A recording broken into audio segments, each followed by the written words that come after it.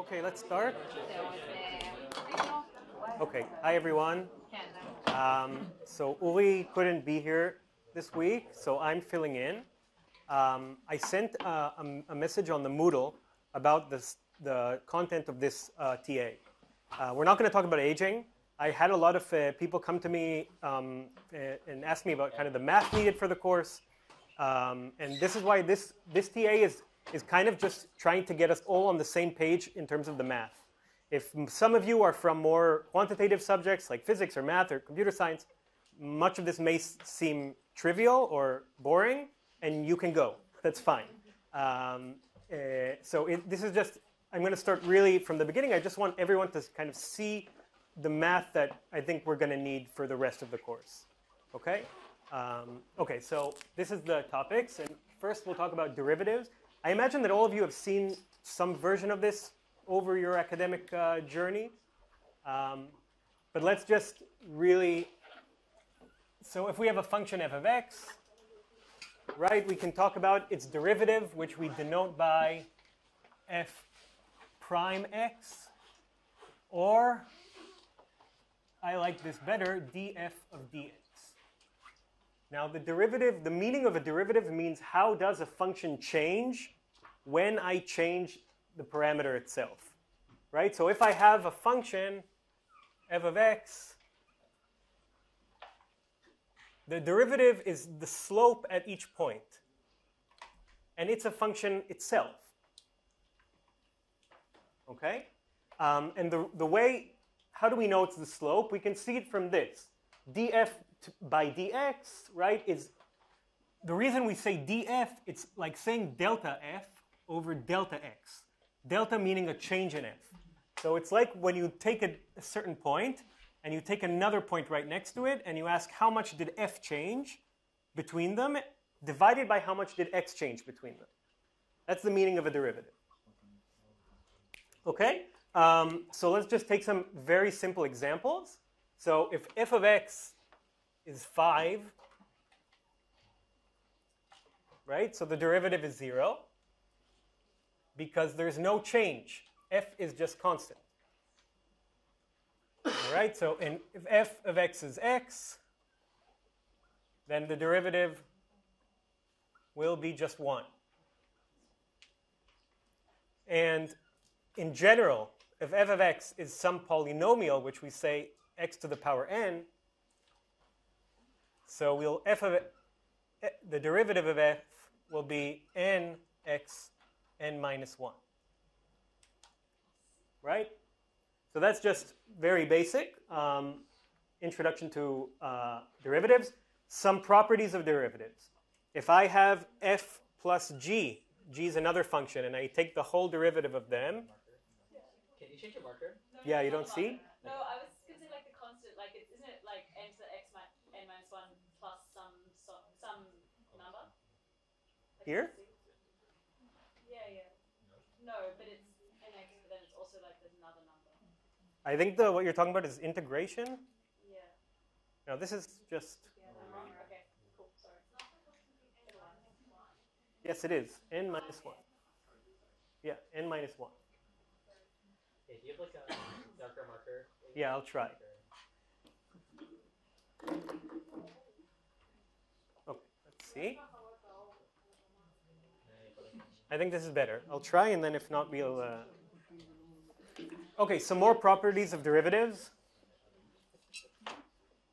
So if we have two functions, f and g, right, the derivative will just be the derivative of f plus the derivative of g. That means that taking the derivative is additive. It's linear. If I have, and also, if I have some function, some constant times a function, and I take that derivative, then the constant c just goes outside. Right? And maybe the most important rule that you're going to use all the time, hopefully, if you ever use derivatives, is if you have a function f, and that function you can think of it as the function of a different function, f of g of x. So when I take df by dx,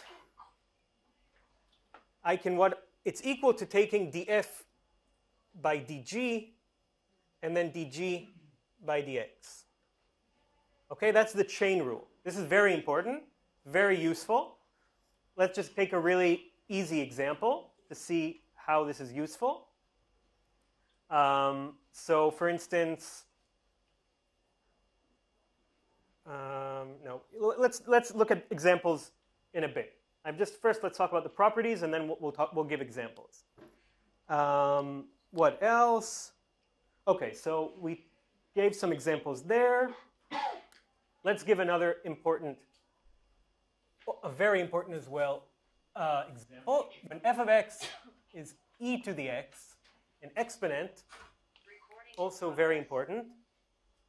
So its derivative is, does anyone know? Is just the same. So it's the only function that when you take its derivative, it equals itself. There are a lot of funny math memes on Twitter about this. Okay, so now let's use the chain rule. Let's say f of x is e to 5x. So how do I take this derivative? So we can think about it that f is actually a function of 5x, right? So 5x is this g. So when I want to take its derivative, I can do df by d5x, right? And then d5x by dx. I'm using this. So when I take the derivative of f of 5x, which is e to the 5x, it's just going to be e to the 5x. And the derivative of 5x by x, right, using what we know here, is just 5.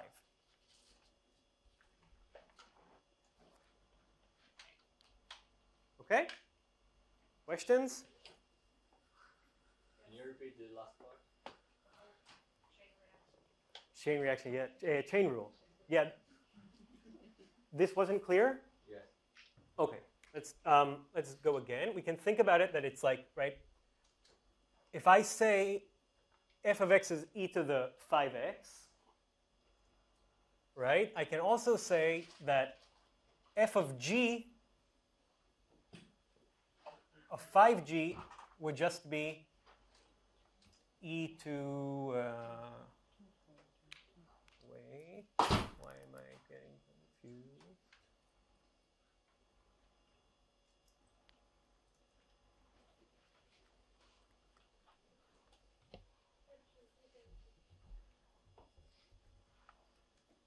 Yeah, let's just do it like this. This would be easier. This may be a bit. So I'm taking e to the 5x, like that. Okay? So I'm deriving e to the 5x by 5x. So this is kind of just the same to say derivative of e to, let's call it g by dg. And we said this would be just, right? This would just be e to the g. G is 5x for us. Okay, an easier way to think about the chain rule is you just, when I have something like this, just the inside of the derivative goes down. So the inside of the derivative would be 5, so it comes down here, and then we have e to the 5x. And e to the 5x stays, right? Because this part would give me e to the 5x. So it would be, right, this part would give me e to the 5x, and this part would give me 5. Why did you break down these two parts to begin with? I wanted to show you the chain rule. How else would you derive it? So because if I know this, and if I know this, now I want to know how I derive this.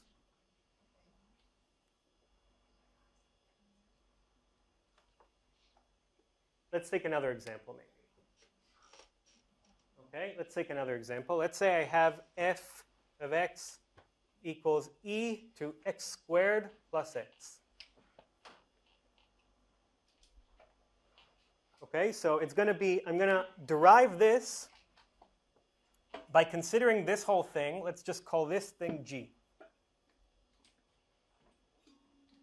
Right? So this is like saying f of g is e to the g. I just called this g. And now when I want to derive this thing, so I would do df by dx, right? I'm going to use the chain rule.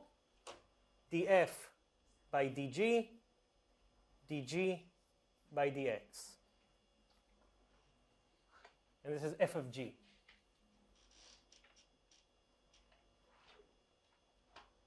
So f of g is this, and we said that it doesn't change. So it's just going to be e to the g. And when I take dg by dx, which is this thing, right, I can use this. So I'm going to have 2x plus 1. And now I'm going to plug back g, because g is this thing. So I got e to the x squared plus x, 2x plus 1.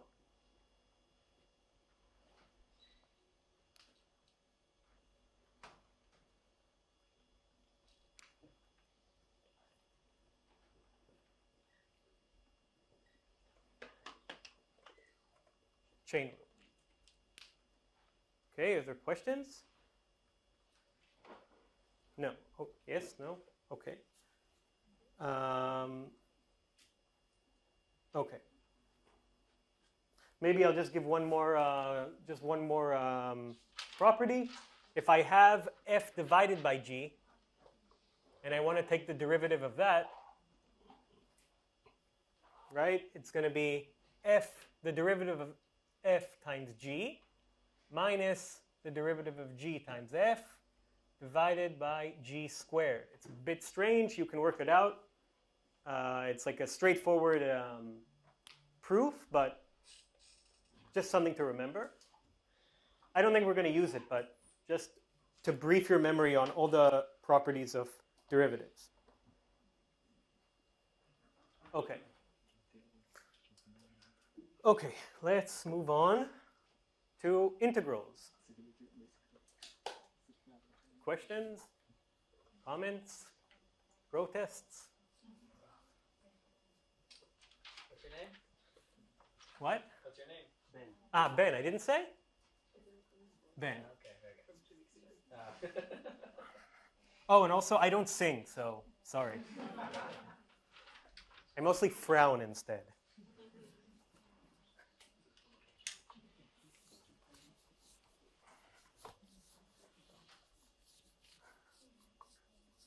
Okay, so we talked about derivatives.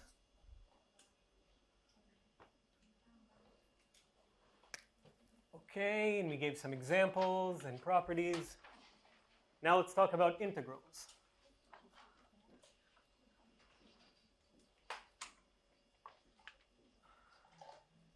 Okay, so there's several ways to think about integrals, and they're all equivalent. So the first one, and maybe the most intuitive to think about, is if I have a function f of x, and it looks like this, and this is called, let's call it a, and this is called b. So the integral of f of x dx from a to b is this area. I imagine you've all seen this at some point. So integral is kind of thinking about the area under a curve.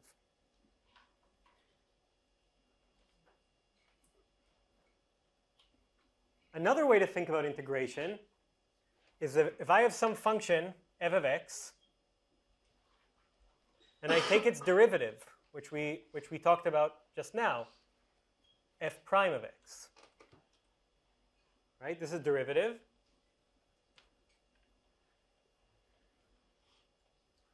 And if I take the integral over the derivative, I get back the original function, plus some constant. We'll talk about that. Okay, so in that sense, an integral is the opposite of a derivative. but it's also this. And if it isn't clear why these two are equivalent, that's called the fundamental theorem of calculus.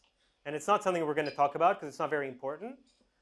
But it's not trivial, I think. I think it is interesting that these two are the same. Okay? Questions until now about what is an integral?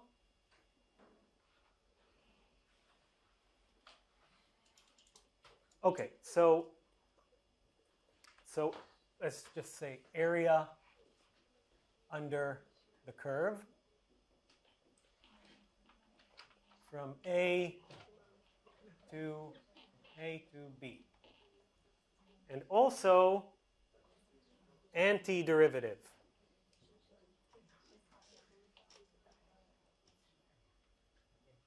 It's both this and this.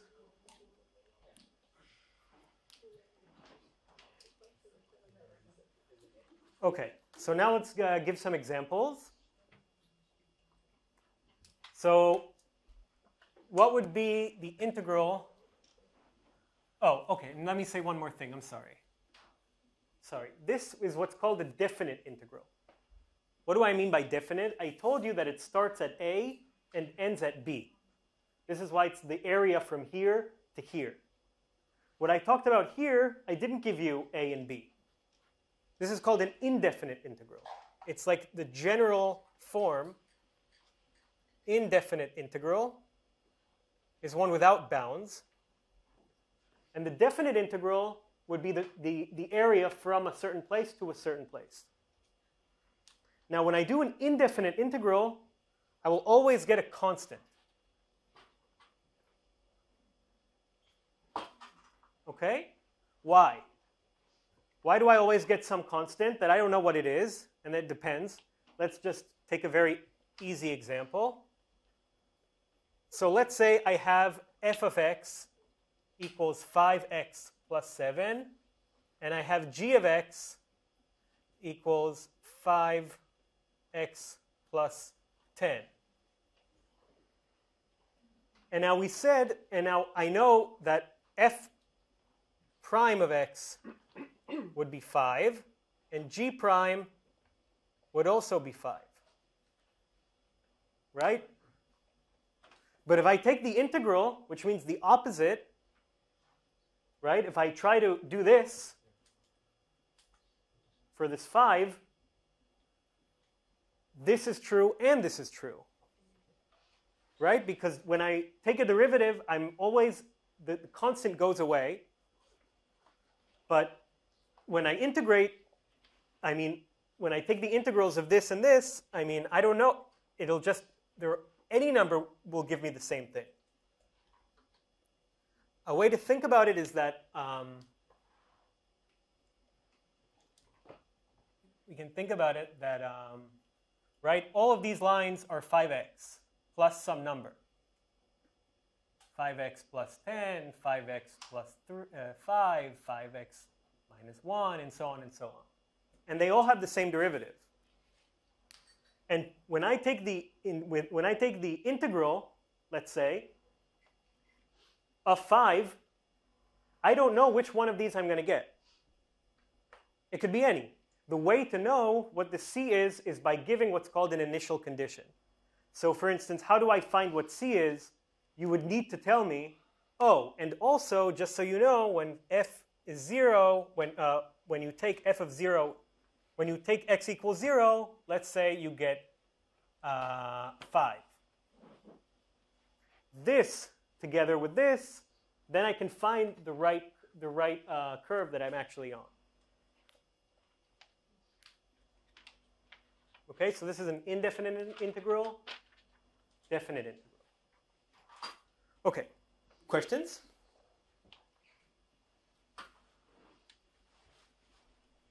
Okay, let's talk about some properties, which are also important. So if we have like what we said, oh, and also maybe I'll talk about the notation. So the integral sign looks like this kind of long S. Why does it look like an S? It's very easy to remember because it's actually a sum, right? When we're talking about this area, you can think about this area as being comprised of many different rectangles, right? It's just a bunch of rectangles together. And when I'm talking about the area under the curve, it's just taking the sum of all of these rectangles together. What is the area of each rectangle? So the area of each rectangle would be its width times its height. Its height would be f of x, and its width is d of x, which is this tiny amount of x. So what this is actually saying is take the sum of all these really small rectangles where each one has a width d of x. That's the intuition behind the notation. So it's nothing mystical. It's just like a sum over rectangles. Okay? Okay. So let's talk about some properties. So like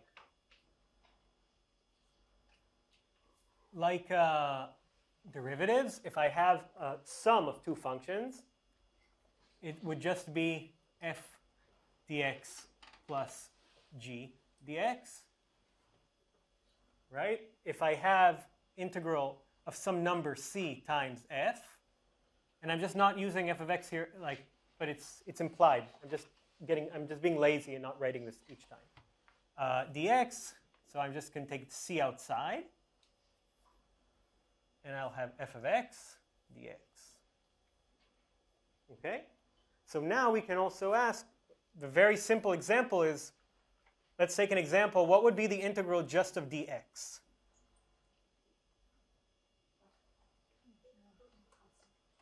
Right, so we can think about it that's 1 times dx, right? And then the question is, let's take the antiderivative of 1.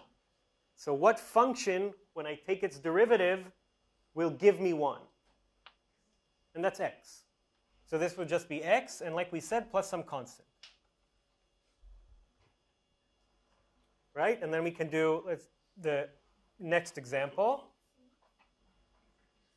X of dx. So what function, when I take its derivative, will give me x? So you can check that it's this one, x squared over 2, and some constant. And we can take the next one, x to this x squared will give us x to the third over 3 plus c. And then we see that there's a pattern here. And it's very similar to the pattern of the derivatives. So in general, it's xn. When I take the integral of some polynomial, I'm going to get x to the n plus 1 divided by n plus 1 plus some c.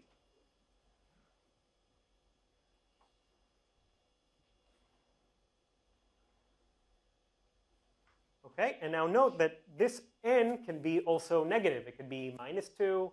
Sorry, it could be, I could also, if I wanted to talk about, for instance, the integral of this, right, 1 over x squared. So from the laws of powers, this would just be x to the minus 2. It's just an equivalent way of writing things. Okay, dx. And then I can use this formula, right? So just my n here is minus 2. So I'm going to get x to the minus 1 divided by minus 1. So this is just minus 1 over x.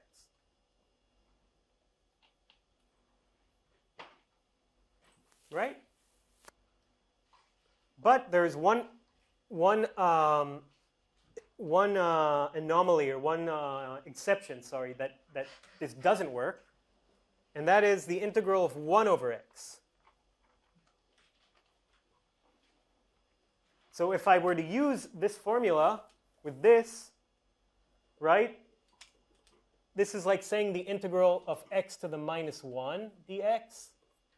And if I were to put minus 1 in here, first of all, this would blow up, right? This would just be 1, and this would be infinity, right? Because I'm going to get minus 1 plus 1, so I can't divide by 0. Right? So I can't use this here. But this is a really, really important integral. And you're going to use it in your homework. And There is a proof, but for now, I'm just going to ask you to remember it, and you can see it online. And the answer is the answer is ln of x.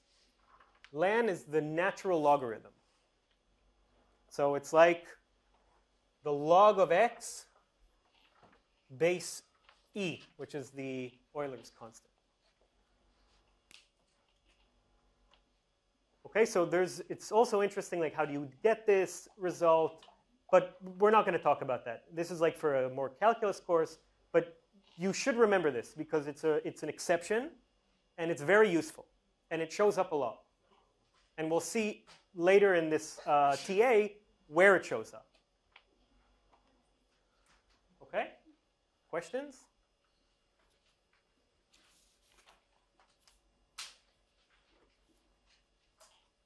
Okay. Let's just take another example. The last example. The integral of e to the x. E to the x. And the integral of, let's say, e to the, let's call it a times x.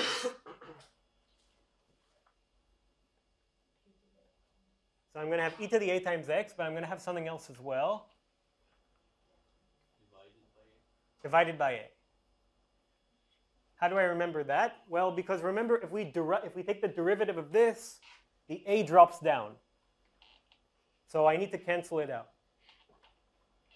Right? Because if we're going to take the derivative of this, let's just show this again. Let's derive this. So we said this is a constant, a. So I can take it out. We said constants don't matter. Constant just goes outside. And then I have e to the ax derivative. And if you remember what we did already earlier, so it's going to give us e to the ax, but I'm also going to get another factor of a from the chain rule, times a. So this cancels out with this.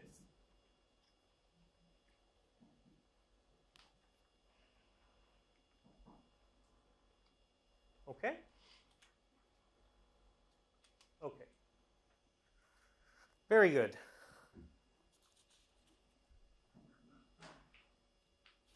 Okay. So now let's talk about something. This is all just to kind of brief us on integrals and derivatives, because we're going to need some of them. Let's talk about differential equations. Okay. So let's talk about ODEs, which are ordinary differential equations. Okay. So what is a differential equation? So we talked about, let's say we have some function f of x, and we talked about how to take its derivative, which we can write as df over dx. And a way to think about this, again, stressing this, you can think about how a tiny change in x leads to a change in f. A delta f over a delta x. Now, a differential equation is an equation that tells us something about, it tells us that f of x is somehow related intrinsically to its own derivatives. So what it tells us, it's a relationship between f of x and its derivatives. What do I mean by that?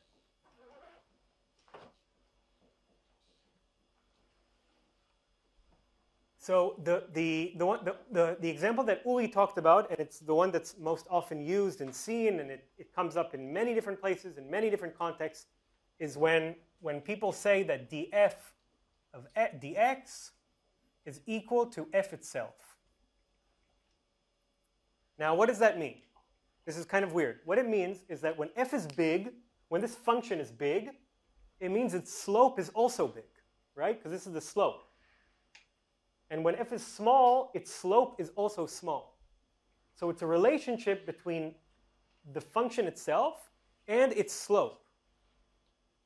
When the function is big, it changes a lot. When the function is small, it changes not so much. Right? If I were to write here df of dx is 5, so we all know what f would be, right? We would take the integral, and we would get, oh, f of x is just 5x plus some constant. But here we have something different. We have an equation that combines the function and its derivative. And this is the most simple type of differential equation that comes up. And let's call it like that. And you find it in radioactive decay. You find it, I think, in some form of it in bacteria multiplying, I think.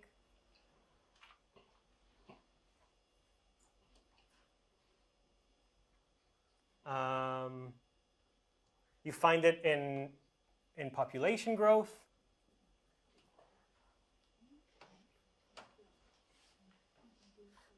So it kind of makes sense. Like, so let's think about it in population growth, for example, like intuitively. Okay? So let's say we're talking about a population of 1 million people. And then the question is, when I ask, when f is, let's say, the population, and df by dx is how much does that population grow? So the rate of growth. So when there's 1 million people, right, and everyone's, partnered up and reproducing.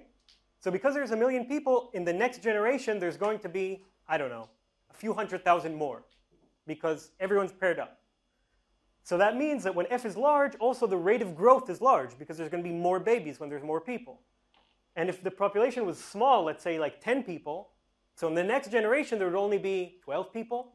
So that means that df of dx would be small, because the change in f is dependent on how much people there are. Okay? Okay, so now let's solve this. Now we'll see why it's so important. Okay, so how do we solve it? How do we solve this very simple, basic differential equation? So I'm going to teach you how physicists solve this. Mathematicians may get upset, but I don't care, because it works. So the way to solve this is to think about this side as a fraction. Right? Because we said that df over dx is kind of like a small change in f over a small change in x. Right? So I can think about this as a fraction. And when I do that, I'm going to take f and put it down here. And I'm going to take dx and put it over here. I just move sides. Okay? And now I'm going to take the integral of each side. And I can do that. When I have an equality, I just take the integral of each side. So I move dx over here and put f over here, and I took an integral. Now, let's do the right-hand side, which is easier. So alpha is just a constant. It goes outside. And the integral of dx is x. X, and let's say plus some constant. Right? And how about this one? Oh, very good. This is why it was so important. The natural logarithm of f.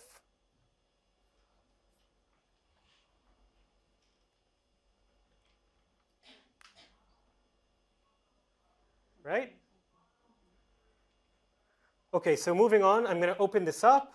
And now we can notice that alpha times x is alpha x.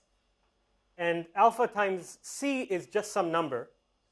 So I'm going to just change it. I'm just going to call it a different number. Let's call it, I don't know, n. I could call it alpha c, but it doesn't matter. It's just a number, and we're going to talk about what that number is shortly. And on the left-hand side, I have ln of f. By the way, why didn't I take plus c here as well? Why did I only do it here? So the answer is I could take it here as well. Let's just call it d. But then when I move d over here,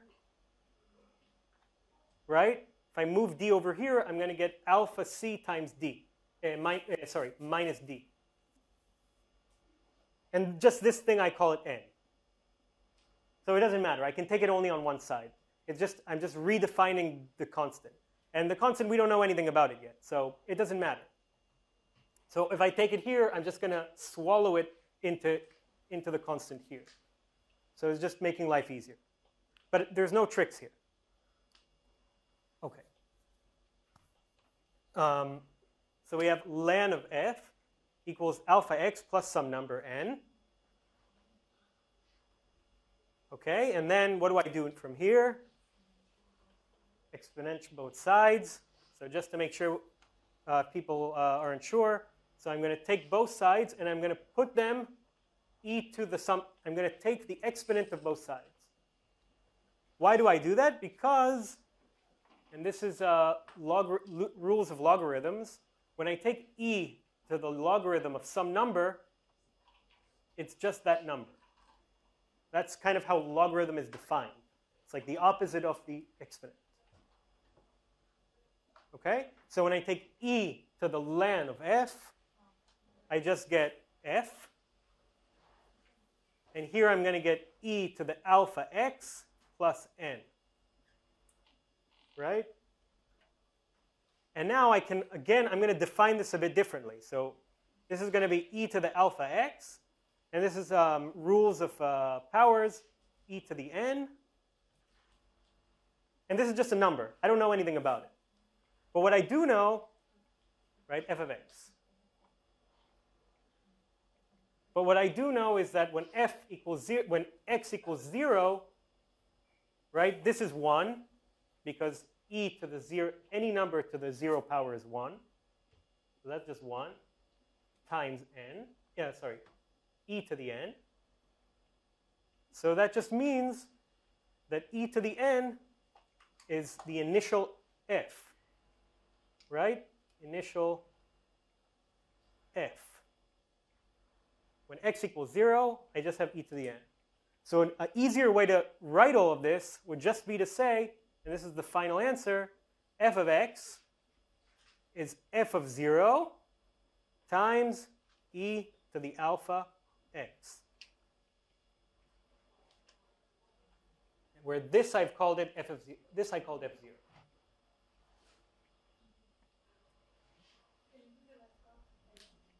This one? This one? Okay. This line is okay? Okay, so here I just want to rewrite this because this is ugly, e to the n. It's just a number, remember. It's just a number, I don't know anything about it, but I don't like how it looks in the equation. It doesn't tell me anything. So how do I make it nicer? So I noticed that when I put in x equals 0, so e to the alpha 0 is 1. So that's just going to give me 1. So it means that that f of 0 is this strange number, e to the n, which I don't know anything about it. Again, this is from the integral. So an easier way to think about this is just to define e to the n as what we're going to call it f0. And then when I do that, it's just a matter of definition. I get this function, and now this is much easier to me. What do I see here? That f starts off at some value called f0, and it rises exponentially. Because when I plug in 0, right, I just get f of 0. Yeah? Maybe you would call me an angry mathematician, but I don't really understand. You look at the f and the x like they are functions. I look at them like they're differentials. What is different? It's like not exactly a function, but I look at them as if they're separable. And as if what they mean is that I look at them as if they are this tiny thing. A tiny bit of x and a tiny bit of f. But for general x's and general f, so Yeah. basic x. General. General. No, it's fine that you're asking. I mean, like I said, mathematicians don't like this way of solving it, but this is how we do it in physics, and I think, to me, it's much more intuitive. Because like what I said, you can think about it this way if you want, that every place you say you look at df, you can put like delta f. Or dx, you can put delta x. So I'm talking about these tiny bits of x and these tiny bits of f. And then I'm summing over them. I'm summing over all these tiny rectangles here. Remember we talked about the rectangles, and I'm summing over all the tiny rectangles here. That's what I'm doing. Yeah? In the line here, you put the line F only as like on the... On both sides. Right. Because I have an equality, and then what I do is I take the exponent of both. It's like saying, when a equals b, so also 5 to the power of a equals 5 to the power of b. That's what I'm doing. So I took e to the ln of f, which is just f, because of this. And then I took e to the alpha x plus n, which is, right, and because of rules of exponents, I mean, it's just like the multiplication of them.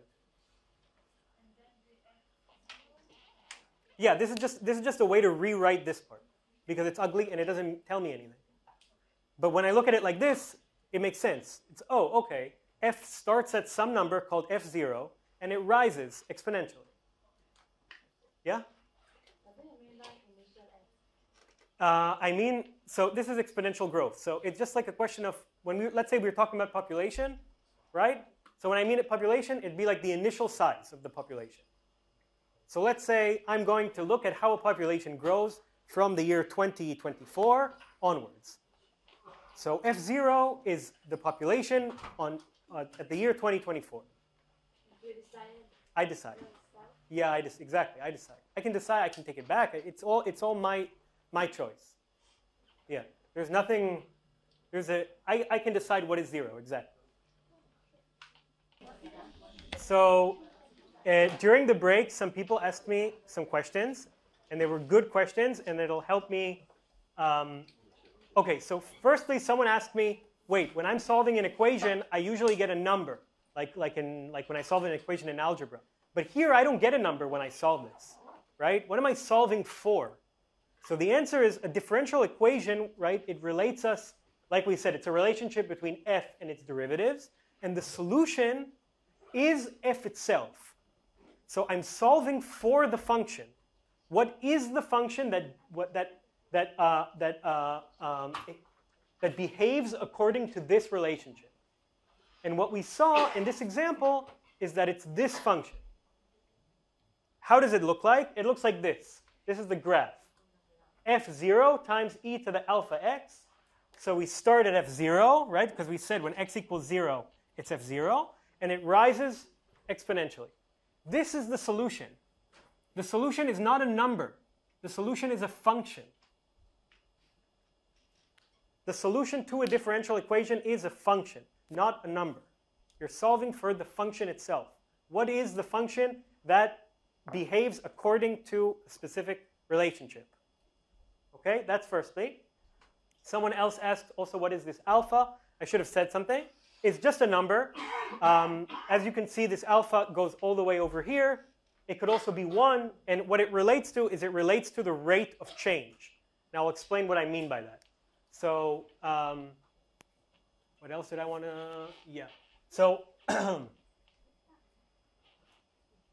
so now this is the solution to the simple differential equation we talked about here. Okay. I should just also point out, if this wasn't clear, it didn't df over dx. It didn't have to be f. Okay. This is the specific equation that I'm solving for. But there are an infinite number of differential equations. I could also write df over dx equals f squared. I could write df over dx equals e to the f. Each of these is a different equation. Each of these the solution will be a different function that'll fulfill the equation. The reason we're talking about this one is because it's so important. You see it in so many different places, in so many different contexts. I try to give some examples here, but it's in more places. So it's like a very simple equation that comes up in a lot of different places, including this course. And that's why we talked about it. So now, let me just say something about the solution we got.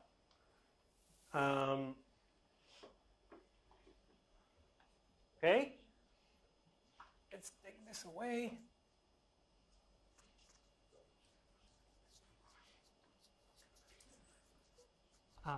So we got the solution to our equation. Okay, so let's just remember the equation we're talking about is df over dx equals alpha f. Okay, I'm talking about it because it's important. I could be talking about something else, but this is what we want to talk about. And we saw that the solution to the equation is a function. The solution is the function f of x, which we said is f0 e to the alpha times x. That's the solution to the equation. Now, this is exponential growth.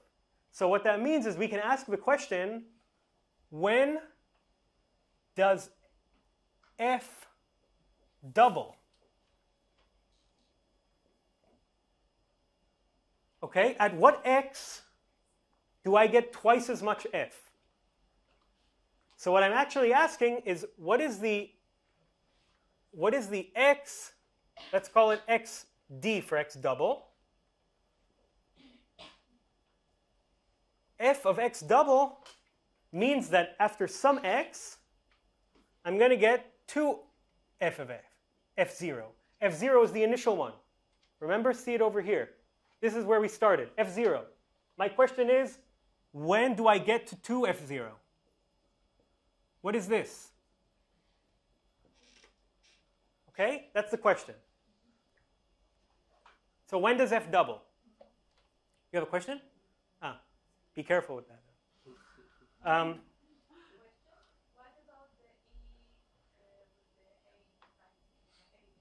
the alpha x? Yeah? It's not. You're going to see it shortly. Okay, so this is what I want. So, right? So if I plug in the function, I have f0 times e to the alpha times x double. Right? So f0 goes away. So what's also interesting is it doesn't matter what the initial f was. Okay? So what I have here is I have 2 equals e to the alpha times xd. And then I can take the logarithm of both sides. Okay? Natural logarithm. So I have logarithm of 2 equals, and like we said, so maybe I'll say it here, e to the ln of x is x, and also ln to the e of x is x. This is the relationship between logarithms and exponents. So I take the logarithm to get rid of the exponent. So I just have alpha times xd. And I got that xd equals ln 2 over alpha. Okay, why did I do this? This tells me what alpha means. Alpha tells me how fast does this thing grow. Okay? When alpha is really, really small,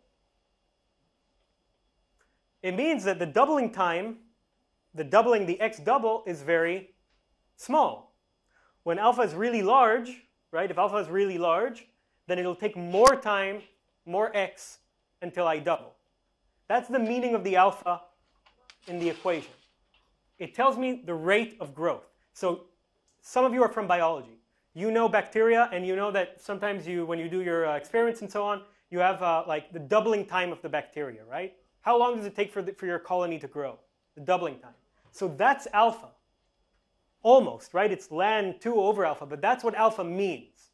It means how long will it take your bacteria to double its growth.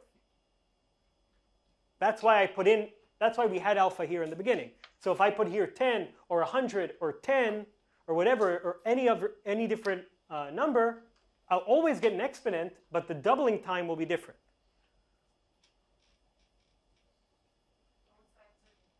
What? It just shows me how long it takes. Let's say how long it takes for the initial function to double, to grow from f0 to 2f0. Maybe we'll take it. Let's say that it's t instead of x. Okay, t like time. Maybe that'll be easier. Let's do t. T is time, and let's say f is the number of bacteria in your colony.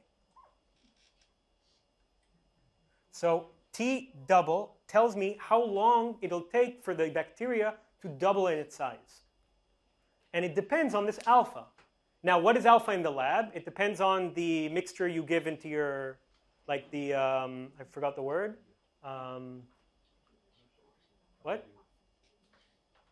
Right? Like if you grow bacteria in a dish, but it needs to have like nutrients and so on to eat. It depends on the environment. So if you have a good environment, that means that it's going to double faster. So the environment will determine your alpha, let's say. Let's say population growth. Okay? When we're talking about population growth, it'd be how much kids do people have? Right? When people have a lot of kids on average, like fertility rate, in this term, it means that alpha would be small. Right? Because the doubling time would be large. So alpha tells me, again, the rate of change of my function.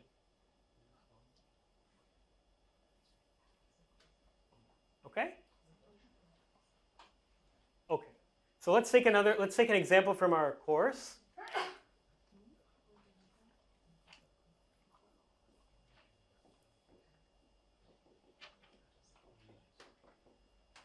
This is doubling time. Okay.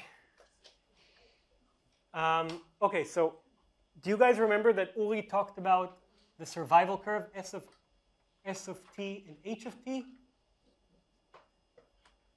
Okay, so let's remind everyone. So S of t was the survival curve. When we're talking about a population of, let's say, people or bacteria or animals, and it starts at 1, everyone is alive at time 0, and it falls down until at some final t, everyone's dead. Right? You guys remember this vaguely? This we called S of t. It's also in the lecture notes. Okay. And also we had hazard. Hazard, when we talked about humans, this is on a log scale, hazard rose exponentially. Hazard was, let's say in words, it's kind of easiest to comprehend. It's a chance of dying at age X. Given that you made it to age X. If you're alive at start of age X. Chance of dying at age, let's say between age X and X plus 1, if you're alive at the start of age X. So in words, it's like hazard means if you're alive at age 80, what are the chances that you're going to die in the following year? That's the hazard. And Uli discussed that for humans, right, it rises exponentially with time, and this is called Gompert's law. And it's something that's well known for a very long time, and it's really interesting. What it means is that each year, the chances of you dying rises exponentially. So live every moment like it's your last. Okay, so that was S, and that's H. Is there questions about what these mean, by the way? This isn't clear because it's important for the next part. Okay, so it can be shown like that. What is the relationship between them? So you can imagine that there's a relationship. Like they're not disconnected. If I know what my chances of dying are each year, I can know what the survival is going to be, right? Because it's like there's a probability that people are going to die each year, right? And it turns out that the relationship between them, H of t, is equal to minus ds, let's call it h as hazard, ds over dt, this is the derivative, over s. Okay? This is the relationship between them.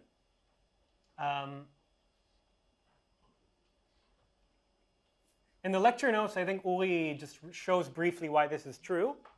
But we can think about it also intuitively. It makes a lot of sense. We said h is the chance of dying at a given year if you're alive at the start of year. So ds over dt is how many people are dying, right? The change in survival. ds over dt is the change in the survival, how many died. But I'm dividing it by how many are still alive, which is s itself. So this is just like the math equivalence of the verbal description here.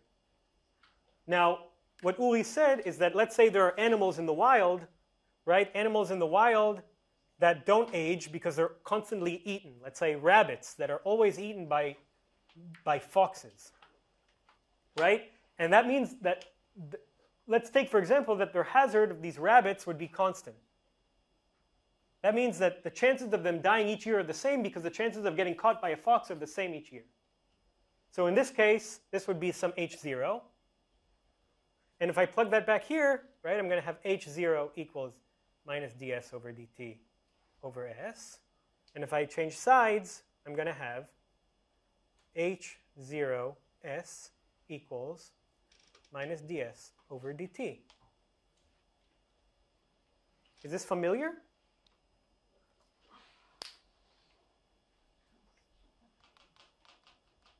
It's the same equation. Right? It's the same equation. Where now, this is alpha minus h0.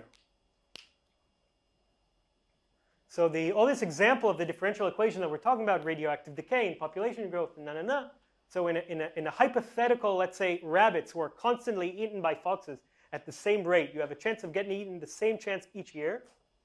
And I want to ask, what is the survival of these rabbits? The answer is the same function, is the same equation as what we've been talking about this whole time. It's an exponential decay. And remember, we talked about alpha being the doubling time.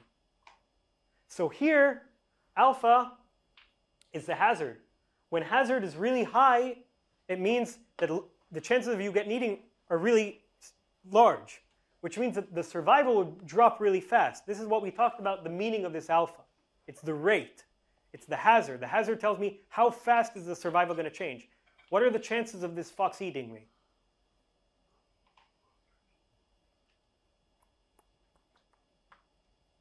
Okay. Questions? Yes? Can you repeat the introduction of what ds to dt are the amount of the and it's not the rate of the dying? It's the rate of dying. ds over dt is the rate of dying, yes. So why again is it intuitive that this equation of Just this is the rate of dying. But when I divide it by s, it's the rate of dying divided by how many people are still alive at that time. so why the rate of dying divided by this s is the hazard? Okay, let's take an example.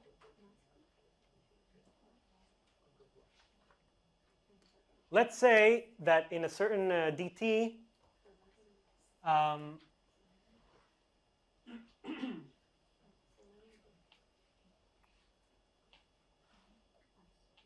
let's say in a certain dt that you know that the survival dropped from, let's say, 95 to 90. Right? So it dropped by 5% out of the total.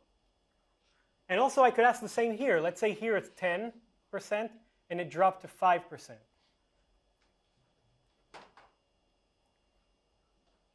So here, let's say this would be the same here and this would be the same here. But here there's a lot less people alive. So it means that the same number of people died if these two are if the derivatives here are equivalent. I didn't draw it like that, but imagine for example that this and this are the same derivative, the same slope. So it means that the same number of people are dying here, and here, because the drop is the same, but here there are less people alive. So it means that the chances of you dying are higher. Because if here there were, let's say, like, I don't know, right, 95 people alive, and here there's only 10 people alive, and 5 people died, so here it's going to be 5 over 95, and here it would be 5 over 10. So the chances would be half here, and here it would be much smaller. But by chance, you actually mean the probability. Probability, yeah. Okay, more questions? No? Okay. Okay, now, I hope you don't hate me by now. But I don't think we have another TA, so it doesn't really matter. Okay, I want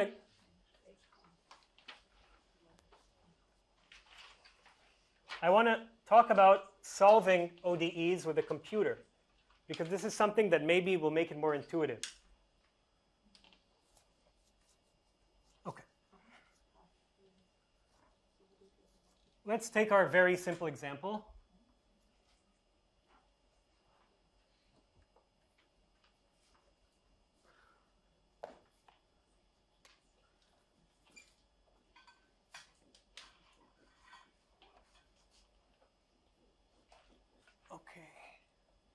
Let's say this. So we talked about how doing the math and how we take the integral and it's the logarithm and I take the exponent and all of that, right?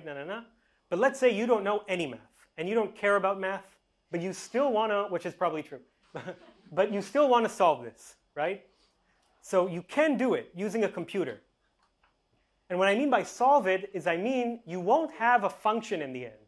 You won't have f of x equals something and you'll be happy and you'll show everyone your function. You'll say, here's my solution.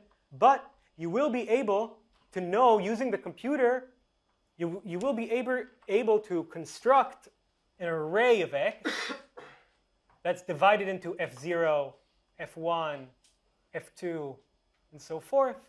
And you'll know what the value of f is in each one of those time steps for, let's say, some array of times. Say T1, T0, T1, T2. So I'm going to talk about that now. Okay? So like we said, another way to think about df dt is to think about delta f over delta t. Remember? This is the most intuitive way to think about it. It's a tiny change of f over a tiny change of t, and it's some alpha times some f. This is the function we're talking about right now. The equation we're talking about. Now, what is delta f? So if I look at some of my f, I don't know what it is. It's some function, right? And this would be, let's say, f of n, let's call it. And right next to it would be f of n plus 1. Right? And this would be, sorry, this would be over here, I'm sorry. Let's do it easier, sorry, like that, here and here. So this would be f of n, and this would be f of n plus 1. Right?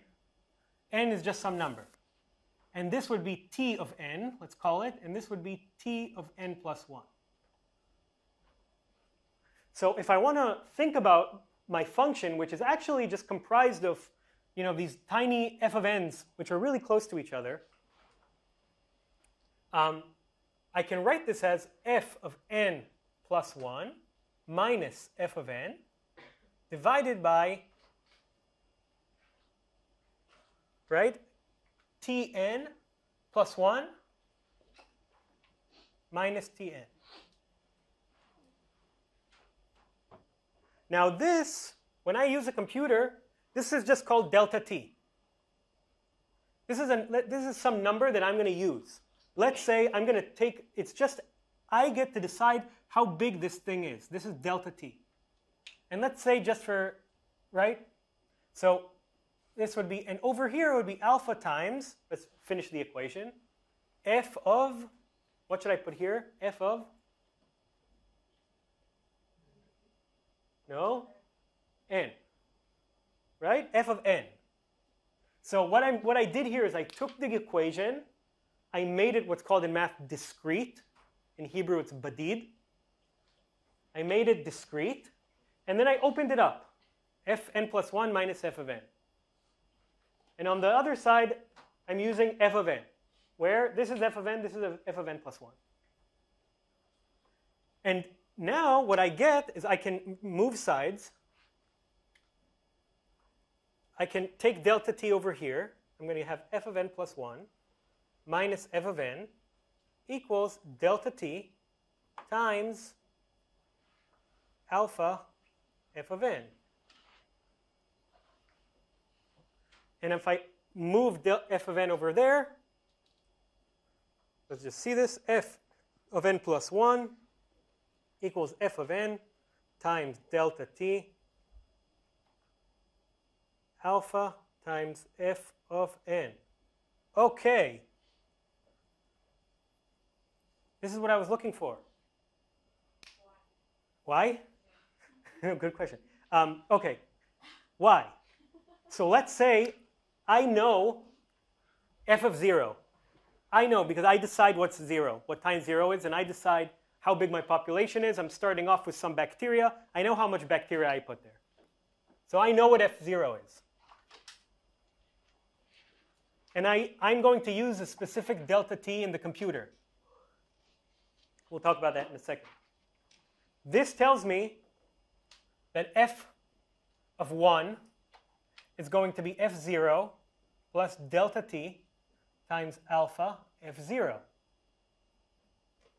And then I can do f2 equals f1 plus delta t times alpha f1.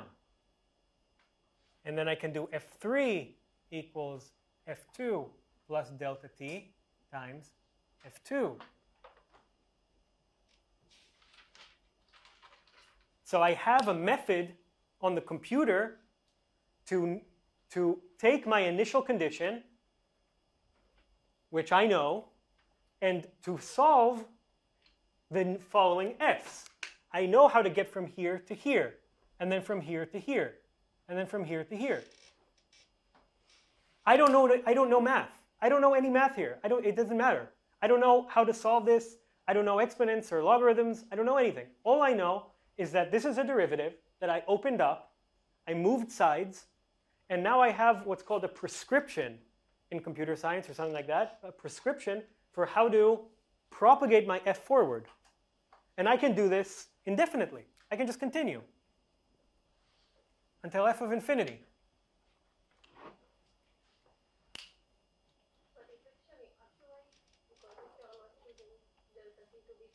Yeah, that's it. Okay, so now let's play with this. Okay.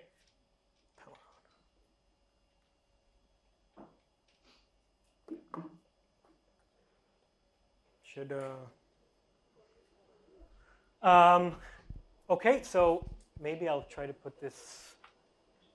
I'll put this so it won't run away from us. Let's put it here.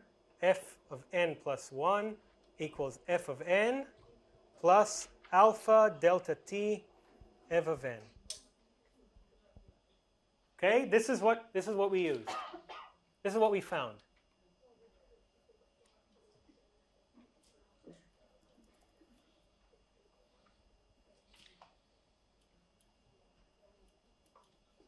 Okay, good. Okay, so now let's do it on the computer and see that it works, then that I wasn't lying to you. And by the way, this is for the specific. Okay, we'll talk about that. Okay, so first this is Python. Anyone use Python? Yes. Baruch Hashem. Okay, so we said this is our analytic solution. Remember, we solved for f of n. It's all the way over there, all the way on the other side of the screen. And here it's y0. It doesn't matter. yf. I hope it won't confuse you. It's just we can also define it as f. Okay? And now what we need is we need to know what, let's call it, f starts off to be f0. Right? We said I decide what f0 is. I'm going to solve the equation. I need to tell my computer, I need to tell whoever, I need to know what the initial f0 is. No one tells me that. I decide what f0 is. How much bacteria did I put in the dish when I went home? That's my f0. I decide. So I have f0, and let's say I want a starting time. So we'll call it t equals t0, right? And and let's call it t start. And let's say we start from 0, and we have t end, and let's say we stop at 10. Okay? And we have our analytic solution, f0 times, so let's just run that. f0 is not defined. Wonderful. You've got y. Yeah. We can what do you want f0 to be? Shiv, what? 7? Yeah. Okay. Now let's talk about how we did. We had our prescription. It's using this. Right? So what it means is I'm going to write a function called Euler method. I didn't say, but this is called Euler's method. It's not so important, but let's use a function. It's called Euler's method. Let's call it, this is going to be dy dt, y0, and the inputs I'm going to need dy of dt. So remember, we said that dy over dt in our example is going to be alpha times, f. I'm sorry with the y and the f. Let's do it like that. Okay, so I need to know what is this side of the function. And in our case, it's just f. So we're going to use that shortly. I need to know when does... Larger? What? Could you make it larger? Yeah. Thank you. Better? Yes. Okay. So you need to change the y0 to f0. Yes, thank you. Yes. Okay, so first I need to know, so what are the inputs? I have the right side of the equation. I have f of 0, which we're going to use. I have t start when I'm starting the integration, the solution. So in our case, let's say it's going to be from 0, right, up to, I don't know, it doesn't matter, 7 or someone said 10. 7 is f0. Okay, so now we need to know how many time steps are there. Oh, and also I need dt. I'm sorry. dt, remember, is when we divided this, it's an input. When we did this fn plus 1, right? This was f of n. This was f of n plus 1. No one told me how big this is. I decide. I decide. And now we're going to see what happens when we take different dt. I think that's what you asked, which is a great question. How does it impact? We're going to see. So, and it also has dt. So firstly, the question is how many steps, how many dt's are we going to jump, right? So it's going to be the integer of, see, I think my code even knows, right? It's going to be t end minus t, why does it do that? Start divided by t. That's how many jumps I'm going to do. If I do from 0 to 5 in jumps of 1, it's going to be 5. 1, 2, 3, 4. If I do in jumps of half, 1, 1.5, 2. And so on. Okay, let's make an array of time points. So we can do t start plus dt times np range. Okay, so now this is just going to be hold on, I'm sorry. I wasn't expecting it to hide the board like this. So t points is this. I'm going array that starts at t0, which we said is 0, and it jumps in dt.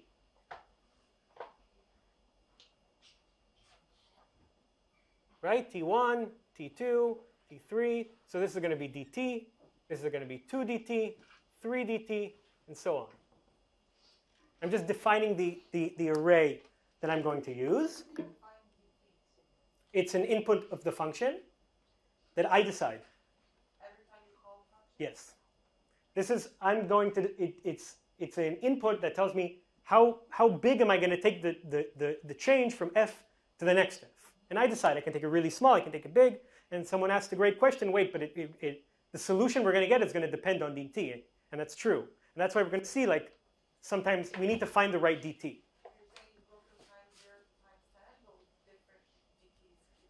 No, the same dt, but I choose what is the dt. The jumps are the same. If I use a different jump, the solution, yeah, the solution will be a bit different. We'll see. Yeah.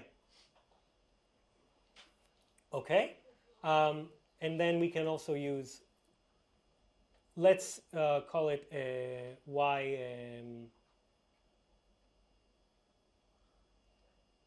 Let's call our solution approx, because it's actually just an approximation. Right? This is like solving it using f0. Do I need to define f0 somewhere? Probably. Yes, I do. Let's define it as well. F approx equals, yes, just like that. Okay.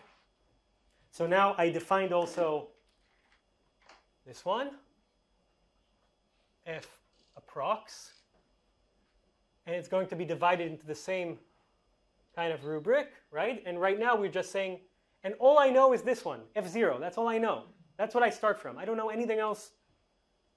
And now we're going to use this prescription to solve it. Okay. Set initial condition that we did. Okay. Right. And now we're going to take a for loop, because this is a for loop, right? The board is blocking it. But right, we go from f0 to f1, f1 to f2, f2 to f3. No. So I have a for loop, and I'm going to run over all my different dt's. And each time I'm going to define f previous, which will be my previous f, which was f of n, right? F of n, let's call it f previous. And t will be, we don't need t right now. And the f new will be, as we said, f previous plus, you know what, we don't need this. It'll be easier without it. Right? Plus dt times f approximate. And let's put in alpha as well. Right? Because we didn't use alpha. So we need to add that here. Okay? So this line is this. I just wrote it in the computer.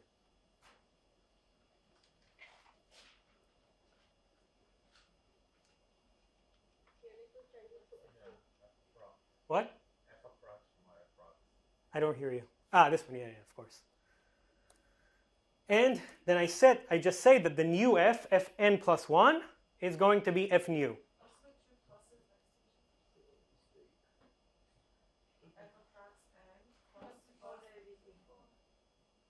Ah, it's a mistake. It's a mistake. Okay? And we're going to return in the end, right, t points and f approx. So at the end of this for loop, I'm going to get back this and this. Okay. Let's define the function. And now we can run the function. Wait, what is this? I don't need this. Don't need this. Okay, now let's use dt. Let's do alpha equals. So now let's define everything. We said f0 equals 7, dt equals half, let's start. Alpha, let's start with 1. T start, let's say, is 0. T end, let's say, is 10. Okay? And this would be f of 0. And we also have our analytic solution that also needs to take in alpha. because we said let's do it like that. So we have our analytic solution. This is analytic solution means what we solved for over here. This is the math that we did. This is the exact solution. This is the mathematics, and we have the approximate solution. So we can define that, and we have this. And now we define dt and f0 and alpha and all of that, and we have this and y exact, right? And now we can plot them together. So I'm calling the function that we used, and I have the exact solution, and now I'm going to plot the exact one and the approximate solution. And there's an error.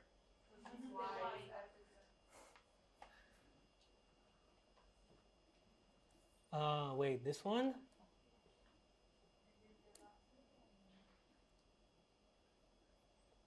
No? It needs alpha, of course.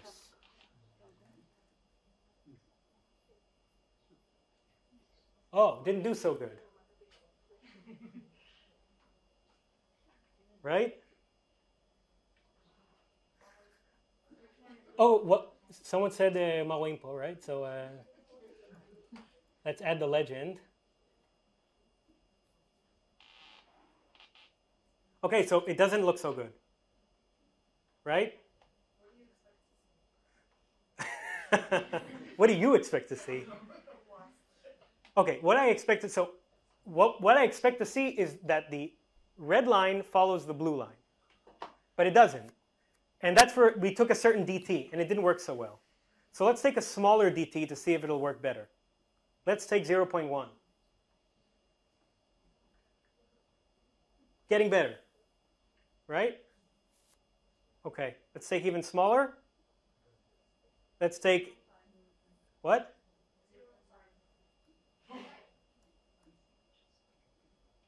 .05, almost there. Let's take 0.001, just to be sure. Wow. So this was an example to show you how, without knowing any math at all, we can solve the equation. And the only thing we know, well, the only thing I need to know is where I start from, and how big I want my dt's to be. And as someone asked here, that we can see that the dt really impacts the solution. And that's why when we solve, this is called numerically solving the equation. When we numerically solve an equation, we always need to be careful that we're taking a dt that converges to the exact solution. Now, how would we know? Let's say you don't know the answer. What? It's not really, I mean, I can take it now smaller, but it won't matter so much, right? I can take even smaller. So it is my choice. It isn't my choice in the sense that I need to take it a minimum value, right? A maximum value I can't. So how would I decide what is a good dt? Like how would, let's say, right, the whole point of this was to show you that you don't need to know math to solve a differential equation. But now I'm comparing the computer solution to the analytic solution. And now I stopped when I said, oh, they fit so well. But if I don't know the analytic solution, how do I do this? Very good. That's the answer. I'm looking for convergence. So I check lots and lots of different dt's, and I see from what dt does my solution look the same. Can't you just take the smallest dt always? What is the smallest dt? Very, very, very small. Tell me when to stop. That's it. My computer will blow up. I won't do it. But theoretically, this will be the most accurate, right? Always. The most accurate is always, I mean, right? Because this is an approximate solution where I'm taking something continuous and I'm making it discrete, right? In Hebrew, meretzif lebadid. So the best case scenario would always be to take it as small as possible. But I mean, when I'm solving things on the computer, I need it to take a finite amount of time. I want, not enough I want it not to take so much resources. If I run it like this, it'll take like an hour to solve, or even more, and my computer will heat up. But I don't need to take it that big because we saw that it converges. Let's see if we have a way to for us to do this. So now we can do, let's do like that. let's say dt's equals 1/2, 0.1, 0.15, 0.1, 0.01, right? And then let's do 4 dt and dt's. Thank you.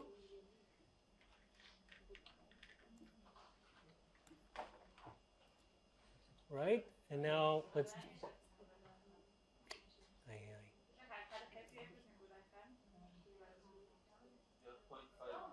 Ah, yeah, yeah, yeah. Okay. Okay, I see it.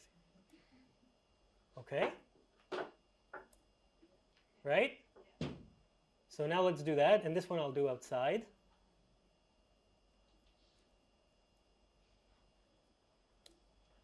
So now I'm plotting the exact one outside.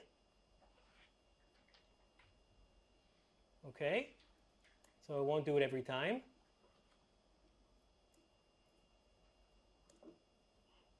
Okay, and alpha we can also put outside.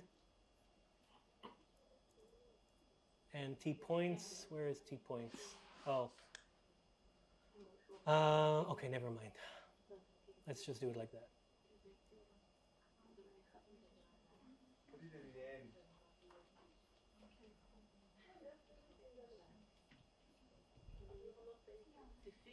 Oh, we didn't do it on the same one. I just want to show you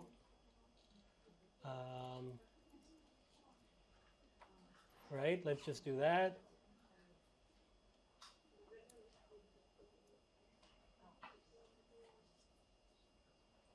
Okay, here. Okay, it's the colors are off, but actually the colors are really bad. Let's...